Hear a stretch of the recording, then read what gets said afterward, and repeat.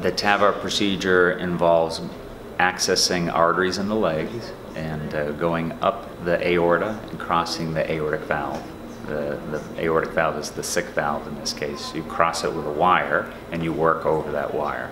You dilate the valve with a balloon, and then you place the valve, which is mounted on a stent, through that sick valve and expand the stent. This delivery catheter allows us to put the stent valve directly on top of your old valve and then sort of inflate it the way we do stents or balloons of that magnitude and allow a new valve to be set in that area. And that's sort of the whole process, is once the delivery catheter gets to the area, inflate the balloon expandable stent, and then the valve is then positioned, and then the catheter comes out and the procedure is over.